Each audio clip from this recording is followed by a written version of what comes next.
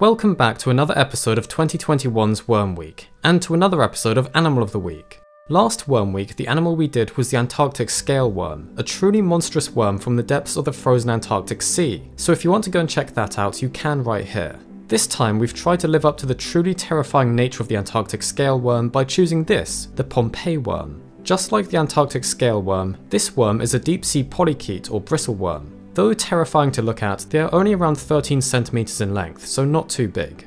They are part of the family Alvinellidae, which contains 9 other species. They get this name from the DSV Alvin, a US Navy deep sea submersible that discovered many deep sea thermal vents and the creatures that survived off them back in the 1970s and 80s. The common name Pompeii worm is a reference to the habitat in which they live.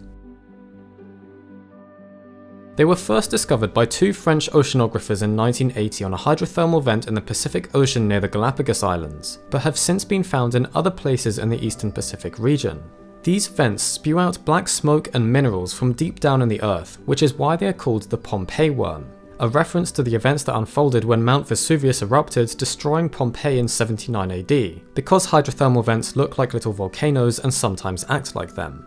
They live in strange tubes built onto the seafloor near to these vents, and will generally live in large colonies next to other members of the species. The minerals spewed out by them support complex ecosystems in otherwise dark and barren ocean floor deserts, and the Pompeii worm has become very well adapted to living in these conditions, but I'll say more on that in the Adaptations section. The Pompeii worm only sticks its head out of its tube to feed and also to breathe. It feeds upon any small microbes in the water that have been cultured by the hydrothermal vents. It uses its feather-like head to capture these microbes in the water. Strangely, these feather structures are also their gills that they use to breathe with. Such a stationary feeding process means they are completely reliant upon the hydrothermal vents they live near. What we know of their breeding techniques is limited but satisfactory for this video. We know that they do have distinct males and females and are not hermaphrodites, and they do reproduce sexually. It's thought that because they live in such close quarters to each other that they reproduce through proper couplings and don't just release gametes into the water column. My guess as to why they would do this would be so that the gametes do not get destroyed by the immensely hot water or also the immensely cold water of the habitat they live in. These worms have adaptations so amazing that scientists are studying them to try and mimic them. The main extraordinary adaptation is their ability to survive extreme heat. They are the second most heat-resistant complex animal after the tardigrade, as they can survive temperatures up to over 100 degrees Celsius, whereas the tardigrade can survive around 150 degrees Celsius. However, this is very extreme, and generally they only live in 20 to 80 degrees. How on earth do they do this, you may ask? Well, that's what scientists are so fascinated about.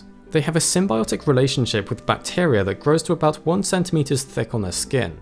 This bacteria insulates them from the extreme temperature, allowing them to survive. The Pompeii worm then releases a mucus made of various nutrients they've collected to feed the bacteria and keep it healthy. Another thing they do is distribute heat in their bodies very efficiently. Because their tails are closest to the vents, they get very hot, but their mouths sit at around 22 degrees, allowing them to dissipate the extreme heat. This has implications for a wide number of industries, from pharmaceutical to clothing, but they are hard to study as none have survived the decompression when brought to the surface. Another adaptation is their previously mentioned breathing technique, using their strange feather-like appendages to extract the oxygen from the water. All those little bristles on their head are actually gills and get the reddish colour from the hemoglobin in the blood that passes through them. They use diffusion to obtain this oxygen, similar to how fish gills work. We don't know if they have any predators. This deep down it's probably unlikely, and humans pose no threat because of the isolation. Temperature is their main threat, but they have adapted to this well. Overall, we have no idea about their population size or their trend, but let's hope they are thriving.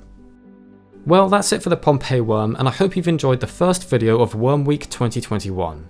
Tune in tomorrow when we'll be investigating the case of 40,000-year-old nematodes surviving being frozen in permafrost. You won't want to miss it. Thanks for watching.